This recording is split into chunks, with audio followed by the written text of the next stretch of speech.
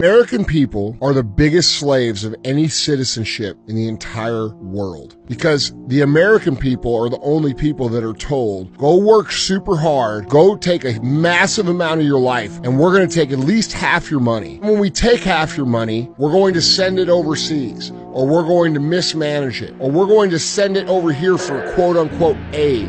Where's our motherfucking aid? Where's our aid from Kuwait or any of these other rich countries to fix our homeless problem? Do you ever notice that none of the other citizens on the planet work so that we can have a better here in America? It's always the other way around.